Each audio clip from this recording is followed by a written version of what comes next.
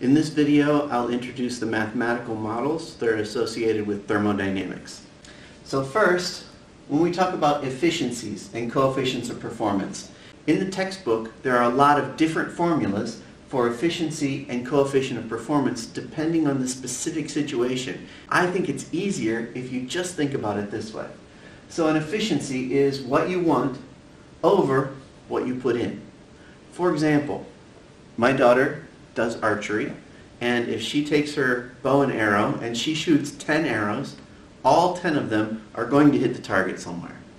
If I take her bow and her arrows and shoot at the target, I will get maybe 5 of them to hit the target. The rest of them will be gone somewhere in the grass. So her efficiency for hitting the target, what she wants is to hit the target, so she hit the target 10 times out of 10 times. Her efficiency is 100%. For me, what I put in, I again shot 10 arrows, but only 5 of them went where I wanted. So my efficiency is 5 over 10.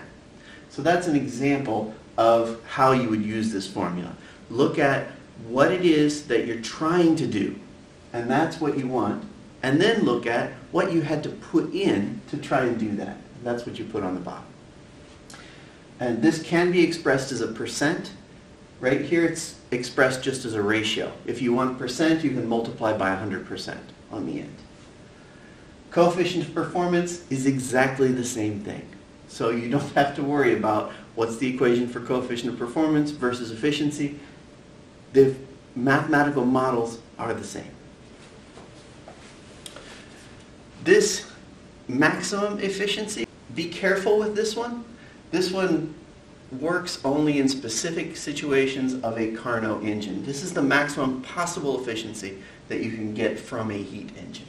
The heat engine operates between 2 different temperatures. So you'll have a cold temperature reservoir and a hot temperature reservoir. The amount of work that you can do depends on how far apart the cold temperature is from the hot temperature.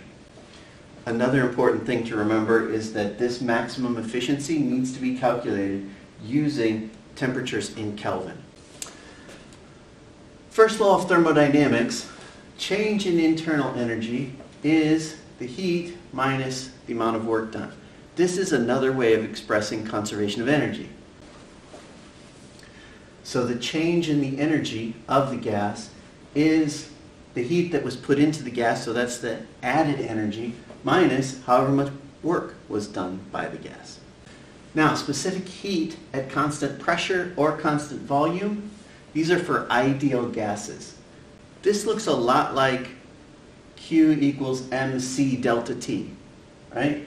Except here, we have Q, so this is Q. This example is for constant pressure. So Q at constant pressure equals not m this time, not the mass, but n, the number of moles, times Cp, this is the specific heat at constant pressure, times the change in temperature of the gas.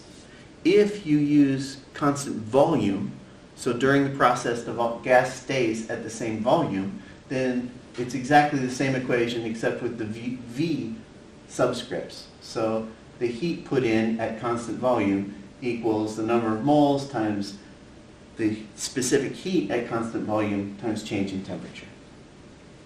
What are these CPs and CVs? They're related only to the ideal gas constant. So CP is 5 halves times R, CV is 3 halves times R.